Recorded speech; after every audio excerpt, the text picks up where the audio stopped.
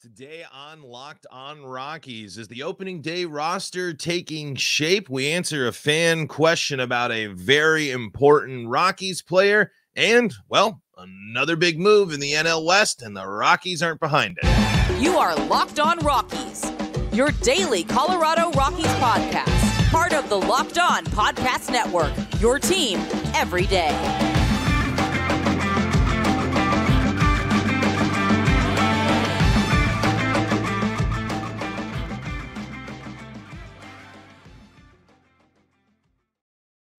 Rock on Rockies fans, welcome into the Locked On Rockies podcast for today, the 14th day of March in the year 2024. I'm your host of the Locked On Rockies podcast, Paul Holden, bringing you your daily Colorado Rockies talk right here on the Locked On Podcast Network, where you can find your team every day. If your team is the Colorado Rockies, guess what? You're in the right spot, because that's what we do around here each and every day is talk Rockies baseball. You can find us free and streaming on your favorite streaming services. You can also find us on the Locked On Rockies YouTube channel, where your subscription, your liking of the video, your hanging out and writing your comments is the best way to help the show grow. Really do appreciate it. Really do appreciate y'all riding with me too when we have those couple of weird Wednesdays we've had now in the past couple 2 weeks. But you know what? We're still rocking. We're still rolling here. Still got lots of rocks to talk about as the regular season is right around the corner. Crazy, right? I mean, it really does feel like the season was so far away. Then spring training started, and it's still kind of like, but now, man, oh man, we got Rockies baseball, meaningful Rockies baseball here real soon. We're going to be breaking it down all season long. So like I said, make sure you're subscribing, make sure you're tuned in, because, hey, if you want to talk Rockies baseball all season long, that's what we're going to be doing here. Got a new camera as well, so still figuring that out. So I know the show might look a little different today, but so still going to be troubleshooting the new camera, but it should be looking a little bit better, a little more crisp here. I got to get lights and all that jazz too. But anyway, wanted to dive into a lot of news today, but we're going to first answer a question from the YouTube comments. I saw that the opening day roster looks to be taking shape, or at least there's some projections from Thomas Harding. So we're going to dive into that. And a big move in the NL West as the Padres make another blockbuster. I mean, you got to be a little jealous of the Padres, right? I know we don't like to admit that, especially for the Padres, but, you know, things might not have panned out as much as they thought it would have. And we talked about this with our crossover episode there with Locked On Padres as well. But, man, they make moves. They are aggressive. They have a GM and an ownership relationship that, man, they really trust that their GM is going out there and making the right moves. And in reality, when you look at a lot of those Padres moves on paper, like you can't really sit there and hate it, except they do give up a lot. I mean, but we'll dive into that here to close out the show. But just to you know, I had to highlight a little bit of the jealousy there. But let's dive into the news. Let's dive into all sorts of good stuff here on the pod. And I wanted to start things off with a question from Jacob Messer here from the Locked On Rockies YouTube comments. Cubs fan looking for info on Eleris Montero. Dude started spring training on fire, and he's disappeared since being hit by a pitch last week. I'm not sure he's hit a ball since. Any word on what's going on with him? He was going deep into pitch counts, and now he's like lost all that discipline. Well, being someone who is not familiar with the work of Montero, this has kind of been the story of him so far in terms of red hot moments, cools off, strikes out at a pretty high rate. However, when your assumption though of haven't hit a pitch, it would be correct. According to at least the Rockies game log here on MLB.com, he has not recorded a base knock since the 4th of March, actually.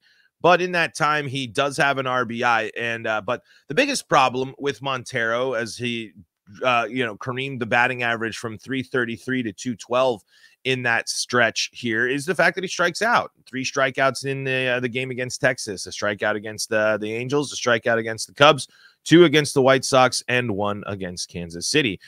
This is a moment where we need to see Montero be able to shake that off. We need to see Montero be able to continue to develop that approach. You're also seeing that pitchers are introducing more pitches into the mix and, getting closer to what a major league approach is going to be. Montero can hit the ball.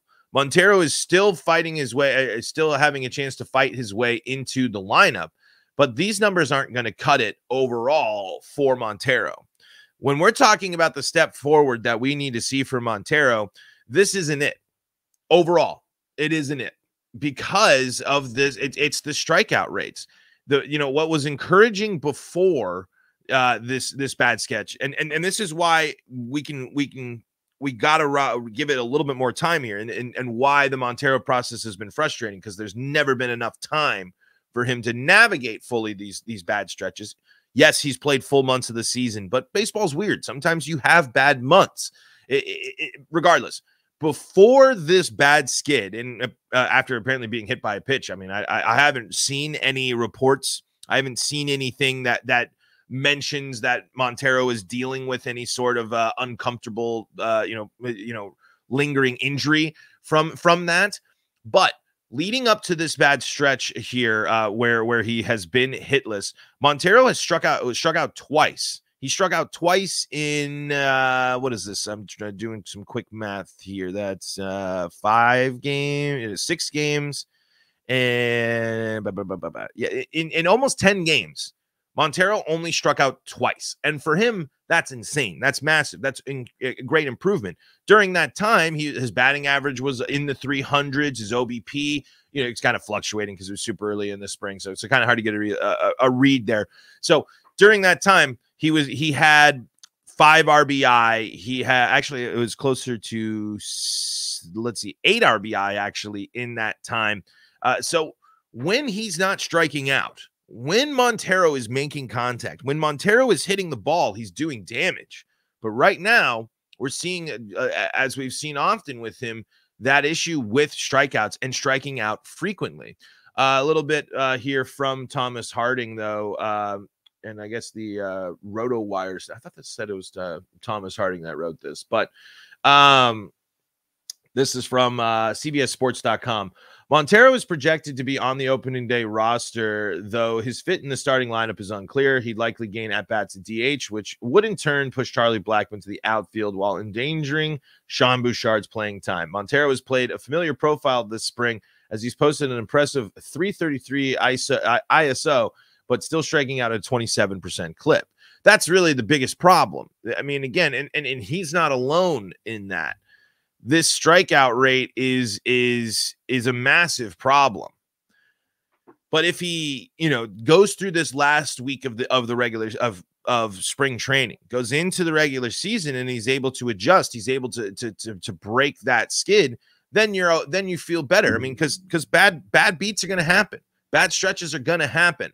But unfortunately, what we're seeing is kind of the tail of the tape for Montero so far. What we're really trying to see is that moment where he breaks these cycles and he breaks out as the Rockies' young slugger, as the Rockies' big bat that they're hoping him to be. So we'll see. I mean, but I think a big reason why you're seeing the change there is as everyone's getting closer and closer to the regular season, pitchers are throwing harder. They are adding more pitches into the mix. You're seeing more consistent major leaguers during these games. So, the tuning time is starting to run down here. I mean, the games are going to start mattering here real soon.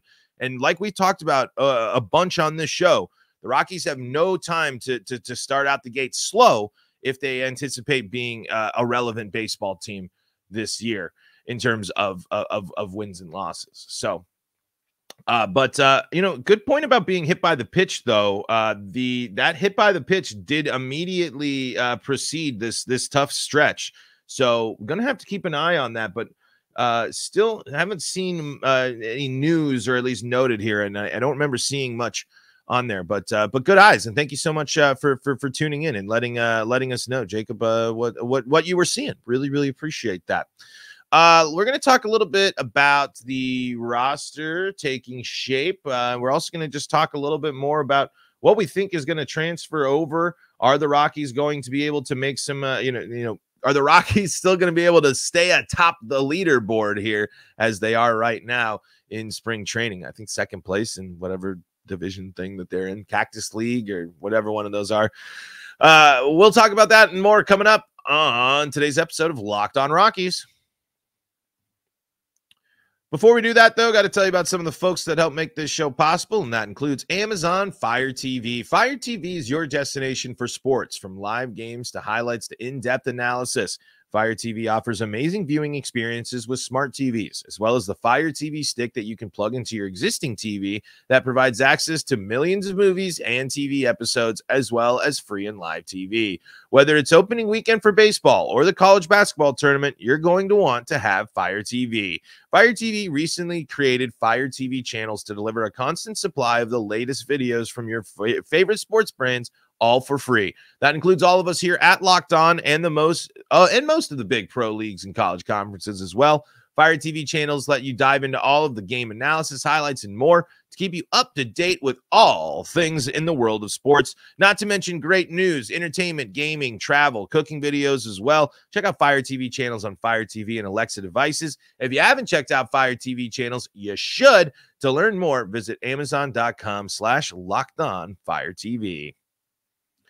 We're also brought to you by FanDuel. FanDuel's got you covered with all your sportsbook action. And boy, oh boy, do we got sports going on right now. It is prime time basketball betting time. And say goodbye to busted brackets, because FanDuel lets you bet on every game of the tourney. Whether you're betting on a big upseed or a one seed, it's time to go dancing on America's #1 sportsbook. Right now, new customers get $200 in bonus bets. Yes, $200 in bonus bets if your first $5 bet wins. That's $200 to use on point spreads, money lines. You can even pick who's going to win it all. They got the parlay generator. You can do all sorts of cool parlays if you want to have a little fun and link things together for a little extra risk, but a little more reward as well. And you're getting bonus bets when your first $5 bet wins. So something to think about there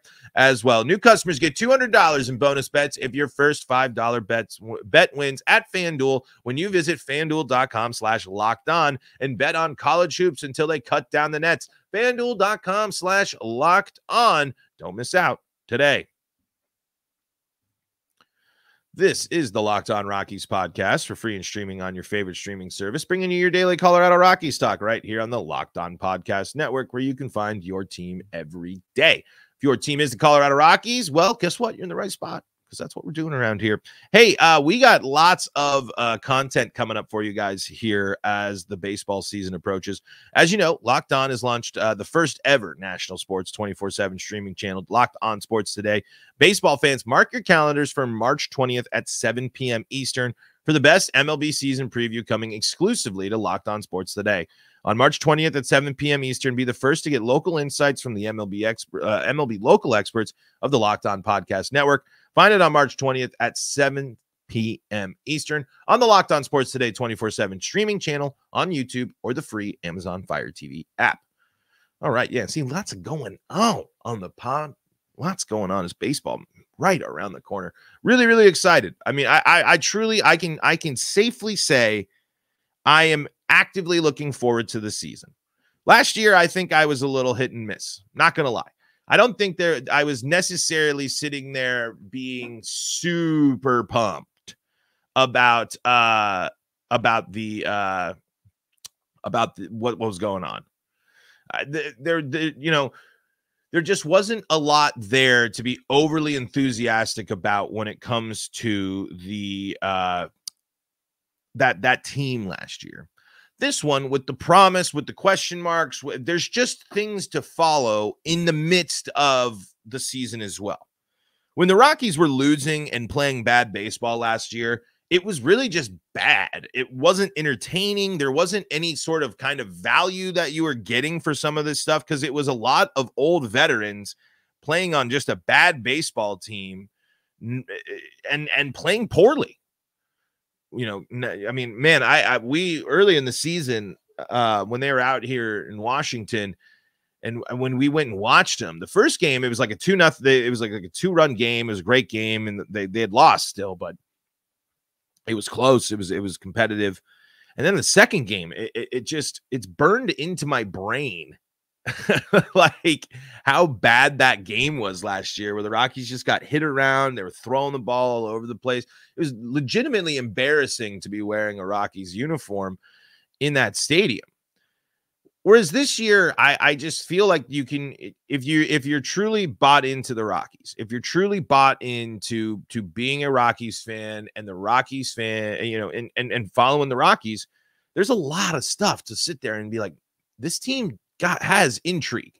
This team has some possibilities, and you know, where that's all going to take shape when the roster takes shape. And Thomas Harding has released his projections for their opening day roster.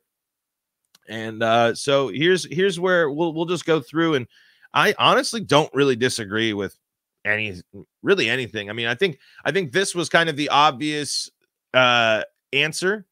Maybe some of those bullpen arms would be a little bit different, but let's just go through here and see what Thomas Harding says. And I'll throw in the ones that if I thought there was going to be any difference. At catcher, he's got Elias Diaz and Jacob Stalling. First base, Chris Bryant. Brendan Rodgers at second. Ryan McMahon at third base. And the shortstop, it's going to be Ezekiel Tovar. Here's the outfield. Nolan Jones, Brenton Doyle, Charlie Blackmon, Sean Bouchard, and Sam Hilliard is what Thomas Harding's going with. Adding, though, this is by no means final, with Hilliard and Zimmer competing for a spot on the roster. Blackmon, whose experience at Coors Field made a difference when he was healthy last year, has shown up well enough in camp that he's being looked at for frequent starts in right field. Bouchard started camp slowly because of an oblique issue.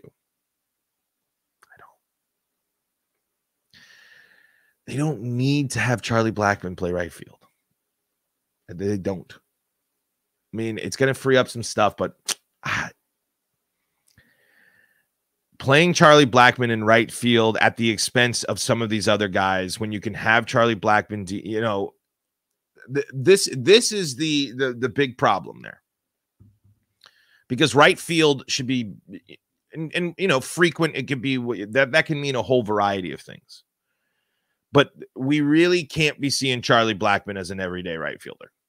He's not good enough defensively to match up with the rest of this outfield, and he's not. It's that position can just, so many prospects can play there, even in a rotation way, even in a thing to get them at bats. And if it's then that means Montero is playing DH, and that means you're not getting anybody. The Blackmon, Bryant, Montero lineup card means no Tolia, means no Bouchard. I mean, and I just don't think that that's the way to go. Doesn't, you know, Sam Hilliard can fit into this too as another. I know that him being a bench player is expected, but it's that reality is going to dawn sooner rather than later, and that is going to be something that will get frustrating as we go on. I'm not saying that Charlie Blackmon shouldn't be in the game. I'm saying Charlie Blackmon should be the DH. I'm saying Charlie Blackmon should be someone that is going to, is going to be effective in that role. That's what we thought. But to continue to trot him out in right field when you have guys that can be more effective out there and need time out there, I hesitate. Part of me is like, throw this out there. Just throw it out there. Crazy thought. Can Charlie Blackmon play first base? I mean, the Rockies rotate people to first base all the time. If he needs to play in the field, put him on first. I mean, I don't know. Maybe that I don't know if it's that easy of a flip. Of course, it's not that easy of a flip to go play a position at the pro level. But that is something you're going to have to. The Charlie Blackmon celebration is a good thing. But when I hear the word frequent starts in right field, I cringe a little bit. Just because there's better ways to field that position while also getting Charlie Blackmon in the game, you doing his most effective thing, batting leadoff for the Rockies and being someone that can still steal some bases. I digress. All right. Designated hitter is going to be Montero, according to Harding. Again, I think that you can still kind of flip, Bryant, Montero. That's where it's going to be. Just want to see what Harding's got to say about him here. And this was from a couple of days ago, the 12th of March. Montero's improvement against the low and outside slider, an issue his first 2 years, has elevated him into the projected lineup. He also has played well enough defensively for starts at first base, which means Bryant can play some right field and Blackmon can DH. It's going to be really interesting, man. Right field, first base, DH. Can be really interesting to see how that pans out. Alan Trejo, going to get that utility spot, says Thomas Harding. Did a whole episode on that if you want to dive into the utility position battle there earlier this week. Here's the rotation. Kyle Freeland, Cal Quantrill, Austin Gomber, Ryan Feltner, and Dakota Hudson. I think I think if you followed along enough, if you saw that's not that crazy.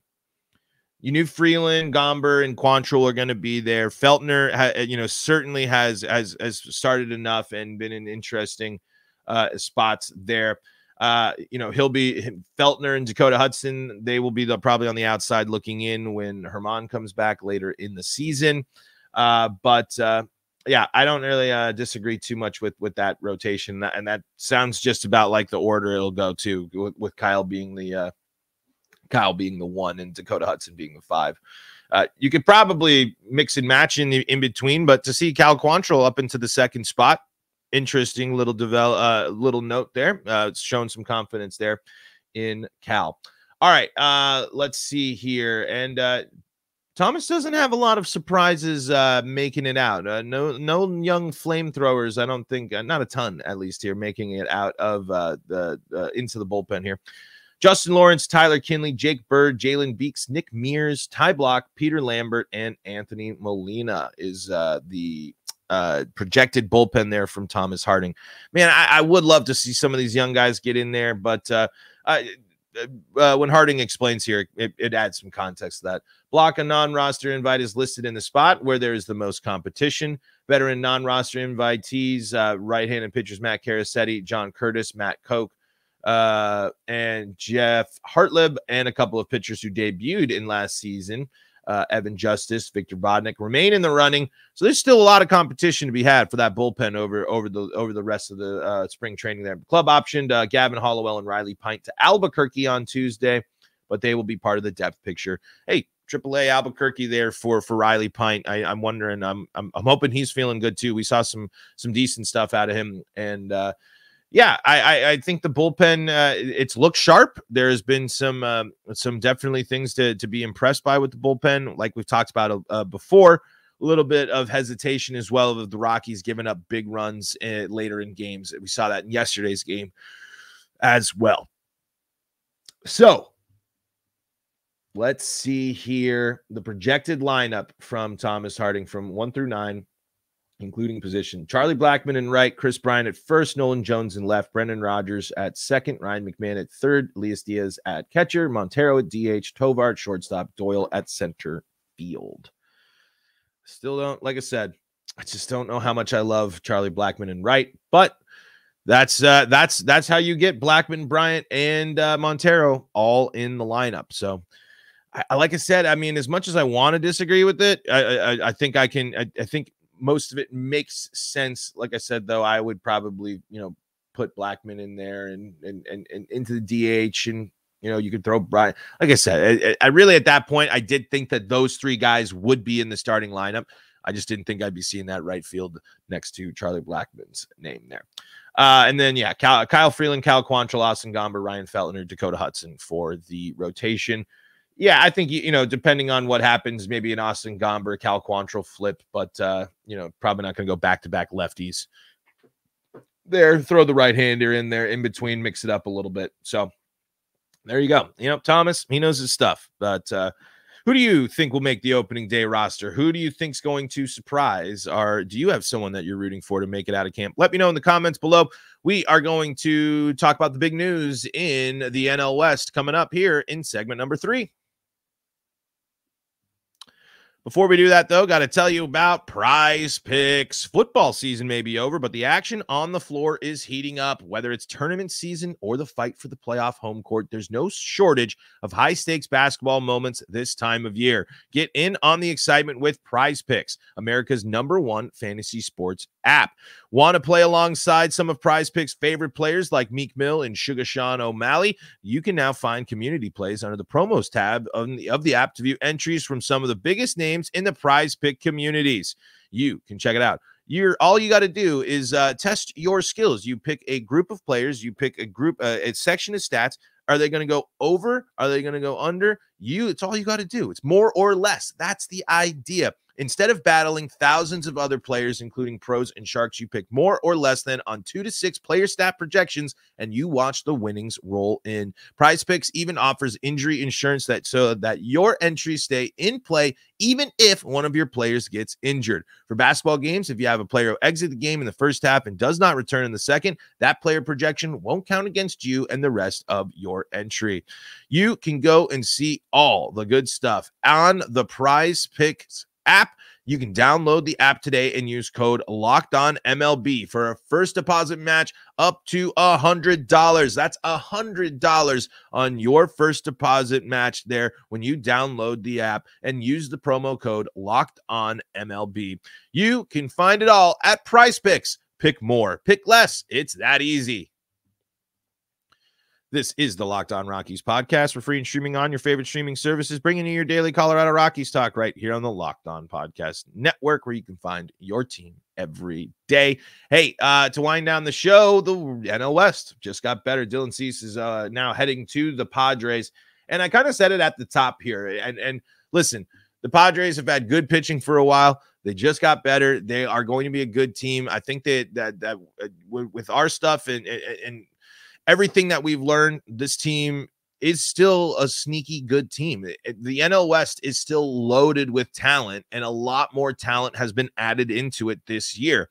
The NL West did get better, and I know the Rockies didn't make any moves, and I know you can sit there and get disappointed by that. But I still think that this year is another one to just kind of ride with it, see what's going to happen with these young guys, and then you start looking at where you need to invest, where you need to part, where you really need to build around. I do think the Rockies are going to learn a lot this year. I think the Rockies are going to get a good understanding of everything, and then they can hopefully position themselves to make a move like this. If their young guys take step forward, if they are getting good pitching from some of these bullpen arms, some of these young guys, there is some intrigue there to build around. On the flip side, though, it's another moment where the Rockies are overshadowed. It's another moment where the NL West is willing to go after big names, big players, big game changers, and bring them into their organizations. The Rockies aren't usually able to do that, don't have a long history of doing that. So it's another moment where the Rockies are they got another step behind the Padres. I think that's really one way to look at it, because the Padres added elite pitching. They lost the Cy Young winner, added an elite pitcher back. They have a GM that is aggressive. They have a GM that is good at evaluating talent and moving that talent and acquiring talent that's good right here, right now.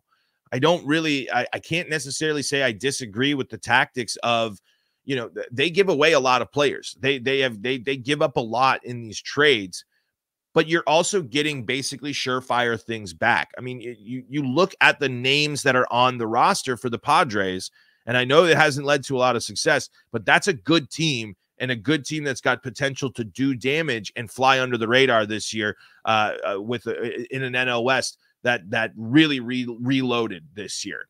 I think the biggest takeaway and the biggest thing is the Rockies are going to have to respond to all of these moves in one way or another. If not, if they don't do anything after this season, real trouble, real trouble, because these teams are able to convince, and that includes the Diamondbacks. These teams are able to convince the best in the business to play for them. The Rockies need to be able to start doing that as well and getting that good, consistent play, because, Chris Bryant is supposed to be one of the best in the biz. Folks, that's going to do it for today's episode of Locked On Rockies. Thank you so much for joining us. Thank you for making us your first listen of the day.